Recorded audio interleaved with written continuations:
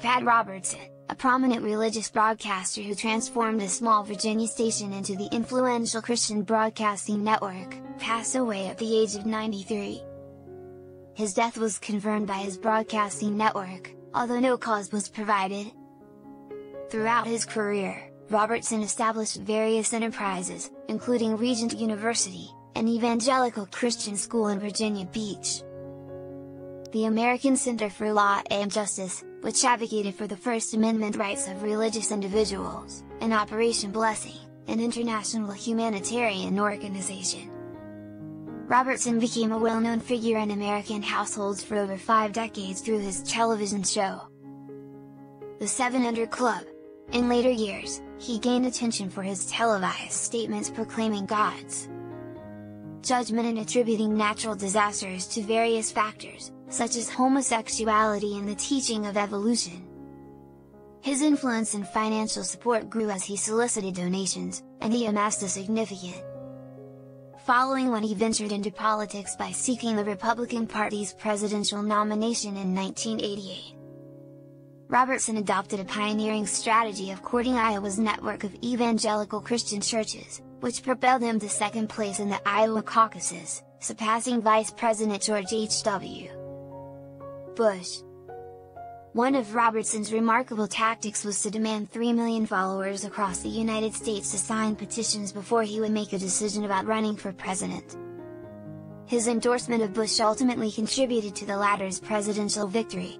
This approach garnered him a formidable base of supporters. Pursuing Iowa's evangelical voters has since become a customary practice for Republican candidates, including those vying for the White House in 2024. In 1989, Robertson founded the Christian Coalition in Chesapeake, stating that it would advance the ideals of his campaign. The coalition emerged as a significant political force in the 1990s, mobilizing conservative voters through grassroots activities. By the time he stepped down as the coalition's president in 2001, citing a desire to focus on ministerial work, Robertson had left an enormous impact on religion and politics in the United States, according to John C. Robertson's influence extended beyond broadcasting and politics. Green, a political science professor at the University of Akron. Born on March 22, 1930, in Lexington, Virginia, to Absalom Willis Robertson and Gladys Churchill Robertson, he hails from a family with a political background. Senator from Virginia for 36 years. Representative in the U.S. His father served as a U.S. After graduating from Washington and Lee University, Robertson served as an assistant adjutant in the 1st Marine Division during the Korean War. Although he obtained a law degree from Yale University Law School, he did not pursue a career in law after failing the bar exam. At Yale, Robertson met his wife, Adalia G. Elmer, who was a Catholic earning a master's in nursing while he identified as a Southern Baptist. Despite familial disapproval, they eloped and subsequently embarked on a religious journey. Robertson's spiritual transformation surprised Evie, as he abandoned his interest in politics and embarked on a path of religious devotion.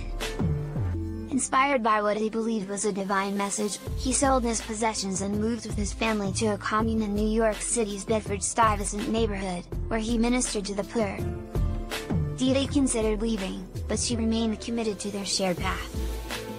In 1959, Robertson earned a master's in divinity from New York Theological Seminary and later relocated with his family to Virginia to purchase a bankrupt UHF television station in Portsmouth. With just $70 in his pocket, he managed to secure investors and launched the Christian Broadcasting Network on October 1, 1961. Operating as a tax-exempt religious non-profit, CBN accumulated hundreds of millions of dollars, disclosing $321 million in ministry support.